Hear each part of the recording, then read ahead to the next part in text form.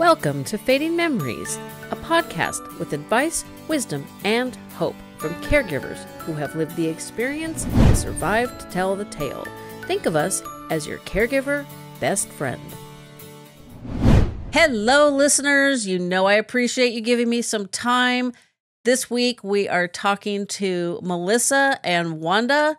Melissa is from Help Texts, and Wanda is a passionate advocate of Help Text. And you're probably thinking, what in the heck is Help Text? And that is what we're talking about today. So we're going to start with Melissa. Hi, Melissa. Why don't you tell us your title and a little bit about your background with the company? Sure. Thanks for having us.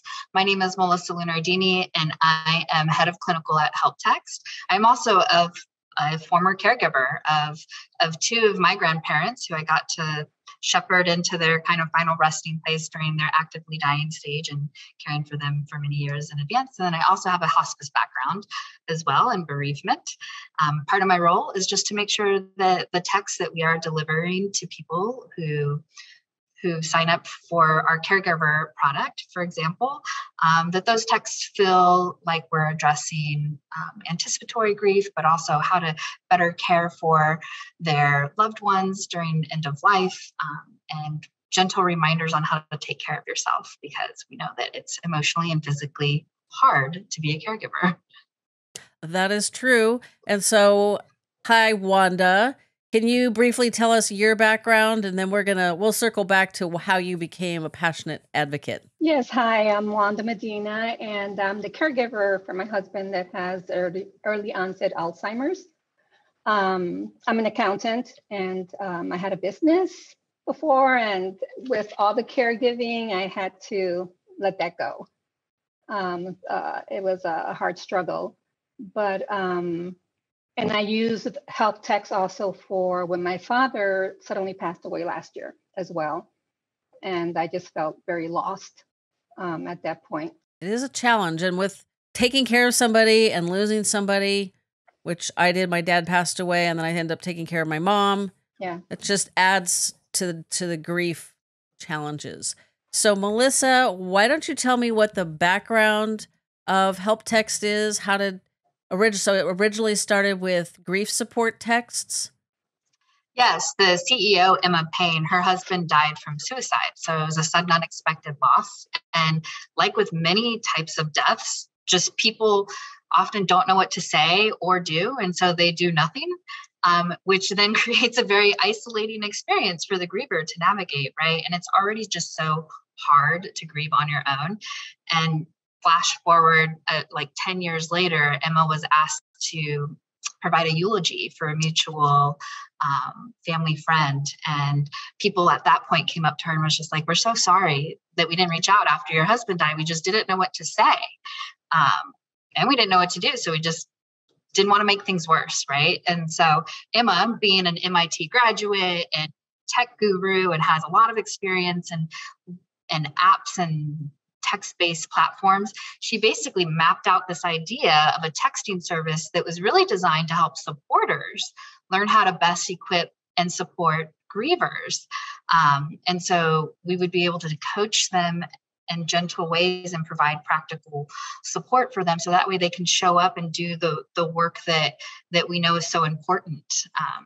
And it ended up being where, we're able to support grievers through their grief process, but then also grievers can add in 2 people to sign up and get support, so that way they're reaching out during important days and holidays. They're getting reminders around that. They're getting practical ways to show up for the people in their life that they care about. And it's a really just awesome way to get grief support all through text message.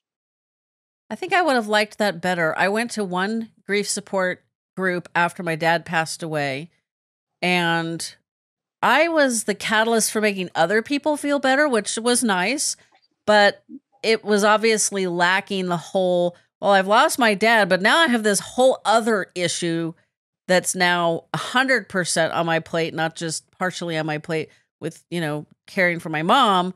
And so it wasn't quite the right fit. So I think you guys would have been a better fit. But that leads me to wanting to ask Wanda what her experience with the grief texts was like and how How was that helpful to you? Oh, it was very helpful. I'm a very private person, so I don't like to be sharing my emotions, but grief text or grief coach back then when they started was one of our clients. And when I lost my father, I remember coming back and just sitting down, and I just felt completely lost. And I said, okay, I'm not going to call my sister because I'm going to make her cry. I'm not going to call my brother.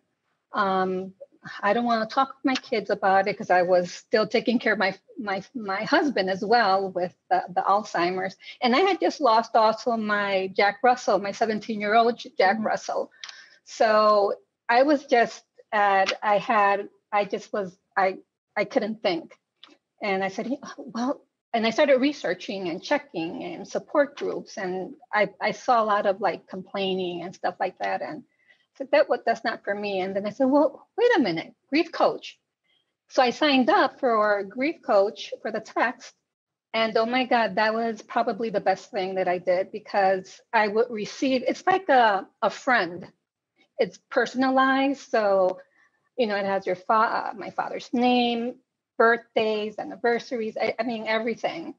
And so you receive a text as if it was from a friend giving you support. And it's not pushy, it's nothing. It's just something that you can sit down anywhere. And if you meditate, and when you finish meditating, you can open and go back and read previous texts. And it kind of gives you the okay to grieve and saying, this is what you're feeling is normal. And there's a light at the end of the tunnel. So you just keep on like steps. So that really helped me get through everything. I get a supportive, it's kind of a rah-rah, go girl text from another podcaster. It's a service. And sometimes, just the message hits just at the right time, or you see it and you're like, oh, I know that's one of those uplifting, kind of reframe your thoughts on struggles kind of text message. Sometimes you're like, oh, I know what it's generally going to say. And then when you're like kind of struggling, you're like, let me go read that text message really quick. And it always hits really nicely. I'm not super private. I was part of a support group for Alzheimer's while I was caring for my mom. I now facilitate a group. And I obviously do the podcast. So I do share quite a bit, but I think I would prefer the text just because it's kind of quieter. After my dad died, I got those regular, I think they were quarterly calls from the hospice volunteers. See if I need anything, everything going fine. It's like, leave me alone. I'm dealing with my mother. It's just like, they were trying and I appreciated it, but it wasn't for me. So Melissa, how can specialized support text messages benefit caregivers in terms of emotional support and stress reduction? Which I should have asked that question after I asked you how you guys shifted into also supporting caregivers, not just people in mourning and grief. Yeah, I mean, what we found with our grief product is that people just kept telling us how helpful and supportive the texts were. And there was this willingness to try the things that we were prompting them to do. And, I don't know if you're like me, but if you're like me, whenever I hear something either on my phone comes across my phone, if I'm scrolling online, or maybe I'm hearing a podcast, or maybe I'm reading in a book, and it just asks you to pause and take a deep breath in. Like, I do it instantly, like without even thinking or questioning it. And I think it's because it's like so well-intentioned, and I know it's for my ultimate benefit and good.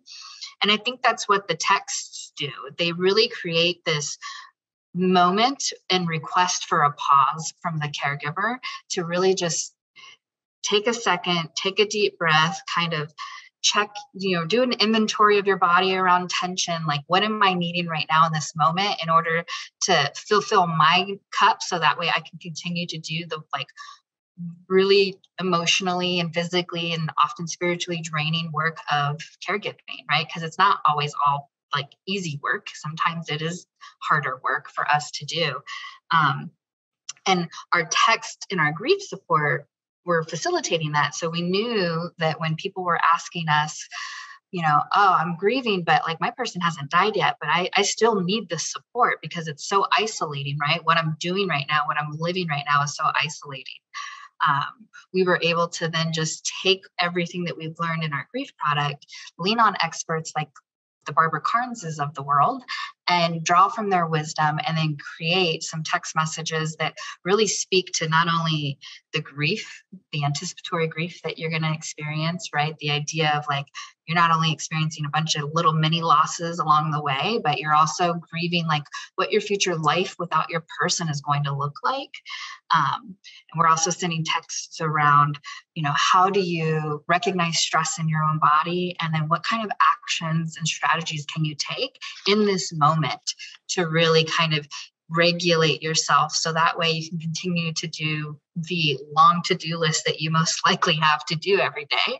And then we have texts around like patient care, because so many people are not trained. They don't come from a medical background, but here they are thrusted in this new role with this heavy responsibility of caring for somebody who's constantly like declining, and with not a lot of help and not a lot of support and not a lot of access to being able to get your questions answered, right? And so like the texts also provide gentle, just what are the common questions that people who are caregiving for somebody who's declining may have, and those texts can speak to it. And in that way, we're able to provide that emotional support, but also that practical support. And when people are knowledgeable, if you can mention it and you can talk about it and you have an awareness of it, then it becomes more manageable. And that in and of itself kind of reduces the stress, I think, for a lot of caregivers. So Wanda, you shifted from the grief supportive texts to the caregiving texts. What are you finding the most beneficial from the text you receive? And are they daily, weekly? How often do they come out? They're coming weekly, but it's something, there's things in the text that I received that, for example, I didn't even think about. Like today it was like his social media accounts. I didn't think of asking him about social media accounts, but the caregiving part was also extremely personable. It has his name instead of referring to him as your loved one, it refers to him as Hector. So, which is something that really kind of ties in with the friend aspect of receiving a text from a friend, because they're saying Hector as if they know him, but they're on point with what the struggles I currently have. The sense of guilt. Is it okay? The anger, the grieving, is this my life going forward? Because we're both, young, and the depression, the anxiety, all of these things it's touched in one of those texts. So I usually go back at nighttime when I wake up and I can't sleep and I keep on thinking. I'm sure you've probably gone through those nights. And I go back to the text and check and said, okay, I'm going to get over this. It's okay. And it's okay to be happy. Don't feel guilty because you're being happy, and things like that. It's the text really helps, especially for that you can always go. It's your go-to for those moments when you're in silence or you're lost. Just take your phone, scroll through it, and you're going to find that text that's speaking to you at that moment. So you'll have that kind of library or your go-to person there for those moments. But it is very, very helpful. I really like it. That's awesome. So, but I think before we were recording, Melissa, you kind of talked about your role and like the research and how you make sure everything is like above board, for lack of a better term. Can you touch a little bit on that? Kind of not reassure everybody, but just let everybody know what it is you're doing behind the scenes to make them as wonderful, these texts as wonderful as Wanda's saying. Yeah.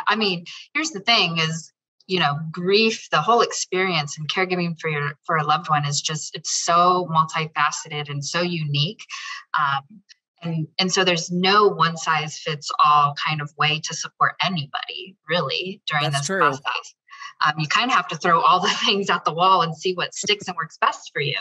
And with that, we also know that just one person's voice or opinion isn't enough to also, represent the full body of the experience that a lot of people will go through. So one of the things that's really important to us is that we search high and low, wide and far across the globe to find experts who specialize in different types of causes of illness. So we'll have Alzheimer dementia experts. We will have experts who maybe specialize in cardiology, cancers, you name it. We will find those experts because each one of those causes or diagnoses all kind of create a very unique caregiving experience and dying experience ultimately. And so we want experts to really come in and weigh in and let people know that they're getting kind of the best possible resources and concepts put in front of them. And we aim to normalize a lot of what you're experiencing because it's so easy to feel like you're the only person in the world who is going through this thing in this moment. But what I think the texts do so great is, and we just got a text recently that said, your text messages make me feel connected to a greater purpose. And they remind me that I'm not alone. And the beautiful thing about the text messages is that, like, if you're getting a text message on a certain topic, that means that scenario exists. And we're talking about it because other people have gone through that lived experience and it warrants being told. And then that alone can just like decrease just, your the idea that you're the only person possibly going through this. And so, yeah, I think the texts have a really great way of capturing all of the world leading like wisdom. And then as Wanda mentioned, we're never forceful with it. We're never saying you will experience this or you should experience that, because there's no way for us to know that about people, right? But what we do say is this may be true for you. This is what other people have experienced. Whether that's true for you or not, it's something to think about. And that's kind of how we're able to kind of get messages out to people. And we're also that way with our tips too. Like when we're helping people kind of de-stress, we might be like, journaling may work for you, but it may not. Maybe you need to garden. Maybe you need to go for a walk. Maybe you need to call a friend. Maybe you need to do a Sudoku puzzle. whatever it is that works for you, find that and do more of it and know that it's okay to be doing that. Yeah, if you suggested Sudoku as a stress release for me, I would laugh even harder because I cannot do those. I am not mathematically inclined. Those puzzles give me a headache just looking at them. Those help me sleep, actually. Oh, that's funny. See, you're an accountant. Yeah.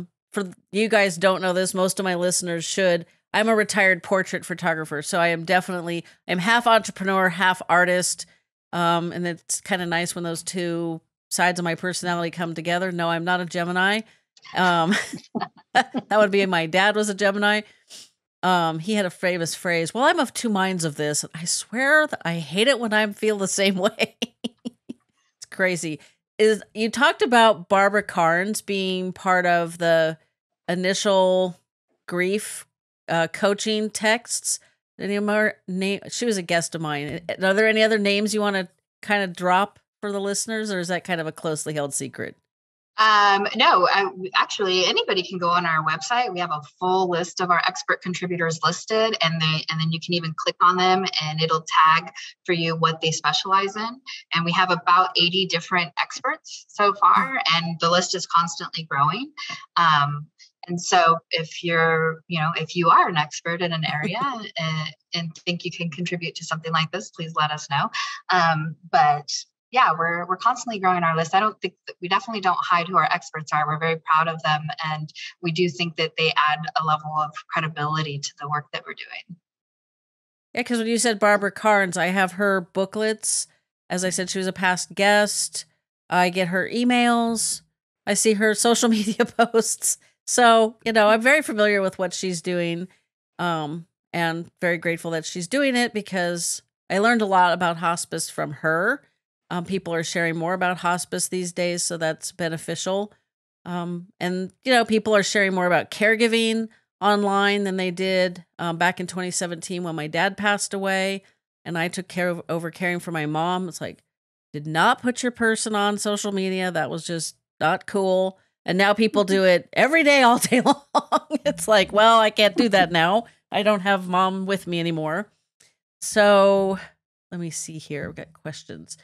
Let me see if Wanda can answer this question. So what do you think are some of the potential benefits of using these text messages as a way of getting caregiver support, Wanda? You kind of touched on it a little bit a minute ago. Now we're going to take a quick break for an ad. These ads help me continue to bring the show to you for free. When I learned that despite eating as healthy as possible, we can still have undernourished brains, I was frustrated. I also live in a farming community, so I'm aware that our food isn't grown as well as we need. Learning about NeuroReserve's Relevate and how it's formulated to fix this problem convinced me to give them a try. Now I know many of you are skeptical, as was I. However, I know it's working because of one simple change. My sweet tooth is gone. I didn't expect that, and it's not something other users have commented on, but here's some truth. My brain always wanted something sweet. Now, fruit usually did the trick, but not always. One bad night's sleep would fire up my sugar cravings so much they were almost impossible to ignore. You ever have your brain screaming for a donut? Well, for me, those days are gone. It's been about 6 months since I started taking the supplement, and I have no regrets. I believe in my results so much that I'm passing on my 15% discount to you. Try it for 2 or 3 months and see if you have a miraculous sweet tooth cure, or maybe just better focus and clarity. It's definitely worth a try. Now back to our conversation. I use them as a resource for me as I go back and read through the text and find what I need to be lifted at that moment. So for me, it's just, it's a great resource and it's very helpful. Can I read one text? Oh yeah, that'd be great. Melissa? Yes, please. This is one I like to go to because it says, hi, Wanda, caring for someone with dementia requires a lot of acceptance. This does not mean you have to be okay with what is happening, only that you acknowledge what is true. I'm sorry. It's okay. What is true about your situation. This can mean being accepting and curious about who Hector is today instead of comparing his present self to who he used to be. And that one helps me a lot because it grounds me again saying, you can't compare. It's not going to get better. I mean, I took care of Hector's mom when she got early onset Alzheimer. She started at 57. So hers decline was very fast. Hector's is slower. But I know like the signs, but it's different, female and male, there's things that are different, and your background's kind of whatever you worked as or your career was, the way they process things are kind of accentuated based on their careers. Hector was law enforcement, so is just security all around the house, or paranoia, and anger, and violence now and then because they don't know who they're talking with. So when things like that happen, that one text is always my go-to. I have to remember it's okay, I'm accepting it, and do not compare who he is today. Just remember who he was. and that he's still in there somewhere. So keep on talking to him, and keep moving.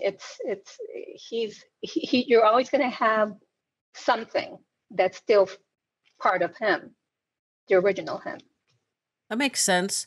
And I could have used that text message because my mom also had early onset Alzheimer's. She pretty much started showing signs at 53.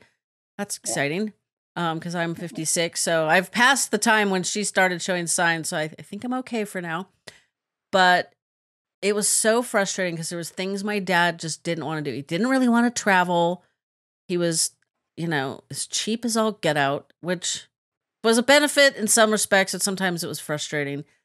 And my mom was a grandmother to 3 grandkids. My daughter's the oldest. She's the oldest by 14 years. So she got all the good years with grandma, and the other 2 did not. And it was just, there were just days when she was struggling, and I'd be like, why, you should be doing what you want to do and traveling with the grandkids and hanging out, just doing your stuff, not this.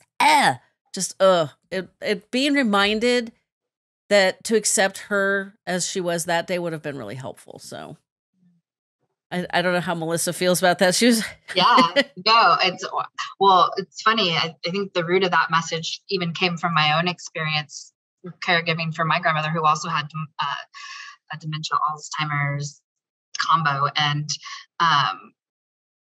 for us, like I've noticed, there's another text in our system that speaks to this as well, but like there was parts of her personality that came out towards the end that were just so new to us and very foreign to who we believed her to be. She would go around and take things from other people's rooms and be like, no, they're ours, they're mine. And she was such a stand-up like citizen her entire life, so for her to go around stealing things from other people's, it was just, not only do we, have to deal with the embarrassment of that, but then also, staff, then have this lens of her and they're not really seeing her, but they're seeing that behavior. And so like being able to remind people that, not to focus so much on the behavior, but to like go to the essence and the heart of who that person is and recognizing that the behavior is really just a symptom of, the disease process kind of taking its toll. And so I think a lot of the texts that we share are rooted in kind of some lived experience to a lot of, degree, basically, between our whole team. We have, death doulas on our team. We have, Zen Buddhist chaplains on our team. We have quite a bit of people who have a lot of experience that help kind of us check, does this feel right? Does this feel like something that people have lived through and can experience and might be experiencing? So I'm glad to hear that that's your favorite text, Wanda. Yes, it is.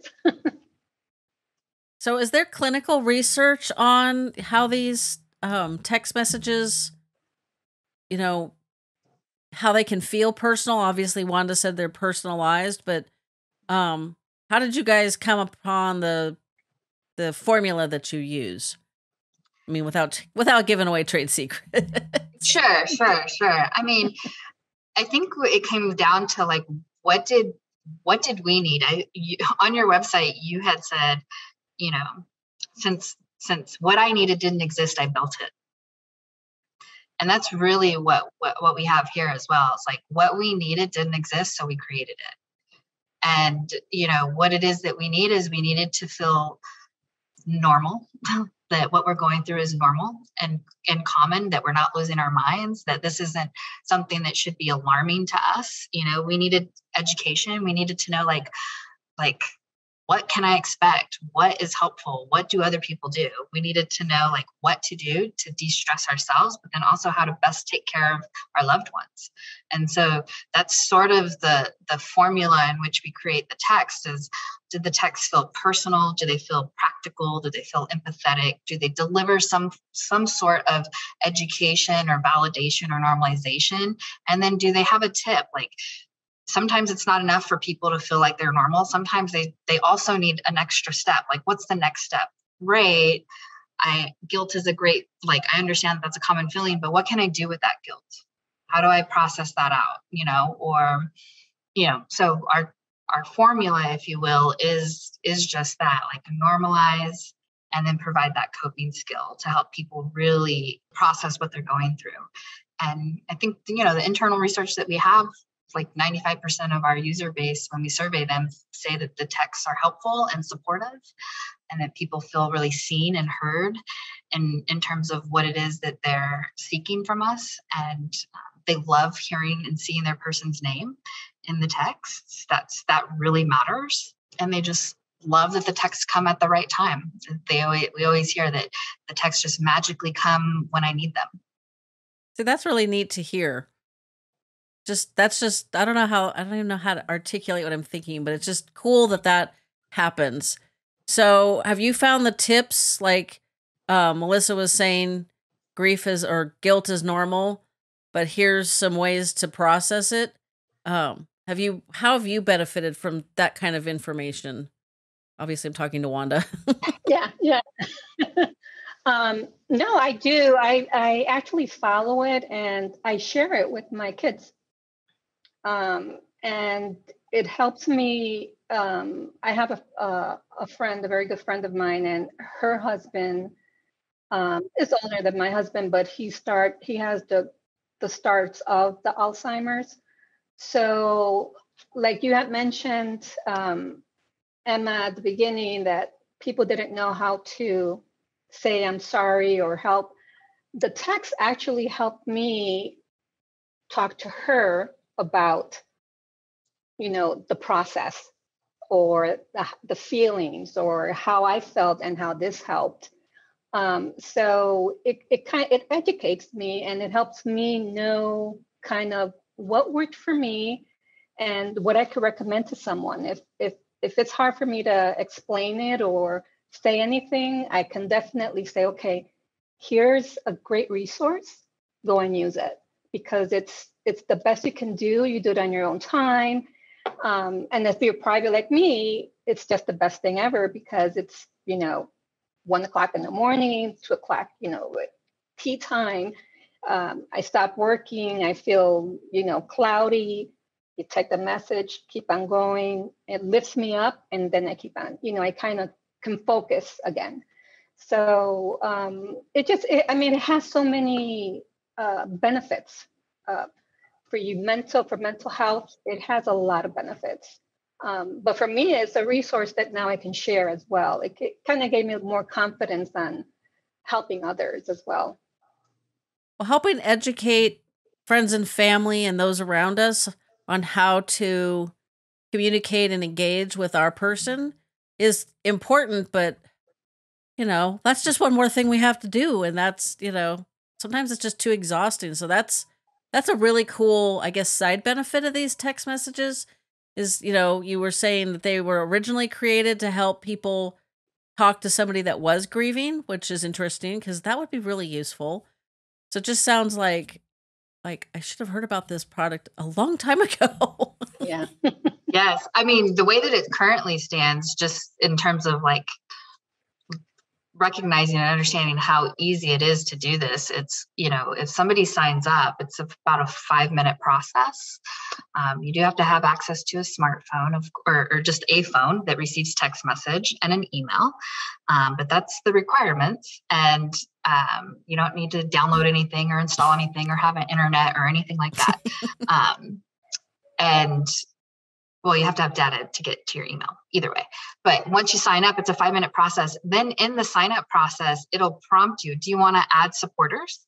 And if you do, all you have to do is just put their phone number in or their email in, or give them a QR code, depending on how tech savvy you are.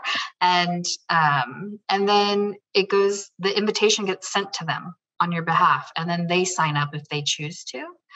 And then the text just goes straight to them. So then it just doesn't require anything from the supporter or from the griever at that point. The support just comes then. And it's really helpful because we will send supporters messages like,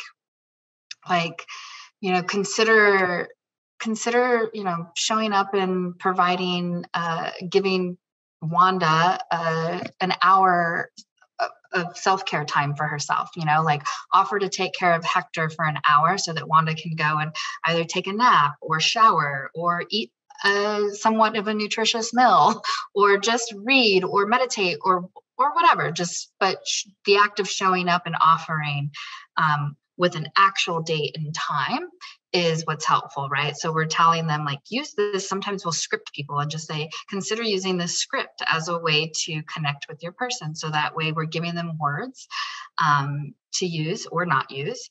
But the idea here is to make it as easy as possible for people to show up and care for their loved ones. That's amazing. I don't think I knew about the supporter part. Do you use that part, Wanda, with your kids? No, I forward the ones that I know that I would like for them to, that I think would help them. But I didn't do that for them because both of my boys are paramedics. So they see so much. So I didn't want to give them anything additional to do, like while they were out.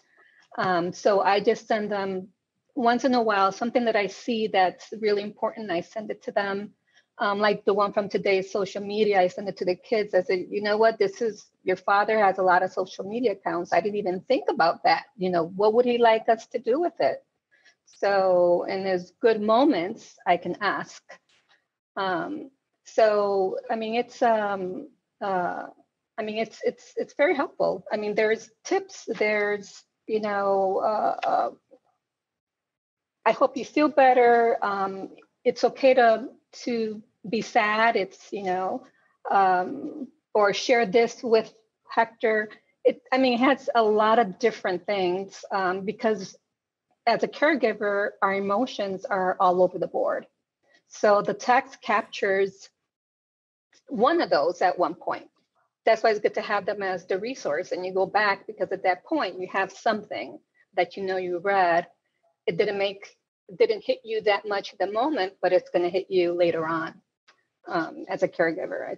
It's an emotional roller coaster. That is true.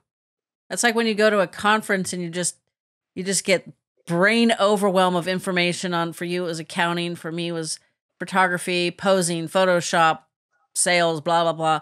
And you'd write everything down. And a year later, you'd look at your notes and go, why haven't I been using that tip? That's a really good tip.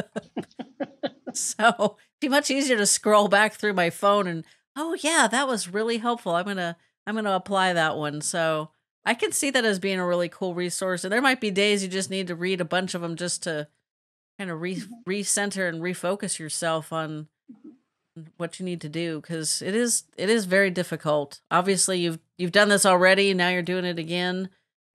It's not easy. Is there anything else you guys want to talk about with help texts before I let you run off to the day?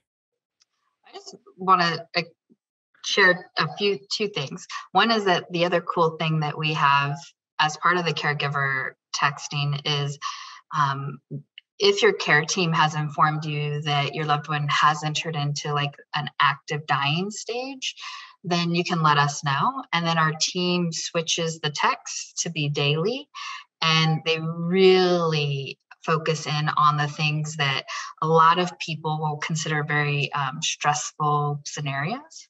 And so we'll text you things around eating and drinking during the final days, or breathing changes, or how to properly say your goodbyes, and, things like that. So that way we're really being mindful of the things that matter most in the final days or hours leading up to your loved one's passing. And then our service doesn't stop there. If you let us know that your loved one dies, then we transition you over to our grief product, so that way you continuously get the support that you need. There's never a gap in time that you won't be supported, which I think is beautiful, because so many people in grief wonder when support is going to be there and if it's going to be sufficient enough for us. And we're just something that's always constant and available. And the only other thing I'll say is that we'd love to offer to your listeners a discount, and we've created a landing page, and people can get a discount on help text if they'd like, using the coupon code Fading Memories. Awesome. I appreciate that. Is there anything else you'd like to tell us, Wanda? Yes, absolutely. For the caregivers, for me, it's important that don't wait until you're down, deep in depression or a sense of guilt and loss, because, not all the forms work for you, but try text the help text. I think it's something that I try to share with everyone. I even did flyers and put them in the offices when I go to the doctor's office or to the clinical research unit. I ask permission to put them in the clinical research unit, because I know there's a lot of caregivers that go take their loved ones there. So, but yeah, for me, it's don't get to that point where you're totally lost. There's a lot of resources, and this one is really, really good. But it's going to help you. It's going to give you resources. It's educating you, and you'll feel much better about sharing your feelings with others. And that actually helps heal. I believe it. That's wonderful. I lost my mom right at the start of the pandemic. She passed away March 31st, 2020. The dog died November 25th, 2020, and my paternal grandmother died April 6th, 21. So it was a really rough couple of years. But the hard thing is my dad's funeral and celebration of life was so big, it was almost too much. It was overwhelming. And with my mom, and I understand this, but it's still a little bit hard. The world just kind of shrugged. It's like, oh, she had Alzheimer's. I guess it's a good thing. What the hell is going on with this COVID stuff? It was just like literally nobody had the bandwidth to like check up on me. I had one family, they basically texted and said, hubby decided to slow cook some ribs or some other meat. We're bringing you a meal. And they did. I mean, they brought drinks and napkins. I mean, they brought everything. It was like, I'm not living in a cave, but it's okay. But literally, I've been thinking about it recently. I don't know why. I mean, it's been over 3 years. But it's like, it was just the worst time to lose somebody. So this would have been really helpful. Like I said, I wish I'd known about it sooner. But at least I know about it now, and you guys are offering a fantastic discount to the listeners. So you guys all know that their website will be hot linked in the show notes. You definitely have to check this out, because I may just sign up just to get the information because I'm curious. So I appreciate this. I appreciate you taking the time this afternoon, and best of luck with everything you guys are doing. And Wanda, if you ever need any additional advice, you know where to come find me or listen to the show. I talk to anybody that's interesting that I think can be beneficial to caregivers. Definitely. Thank you. You're welcome. Fading Memories is also available wherever you get your podcasts.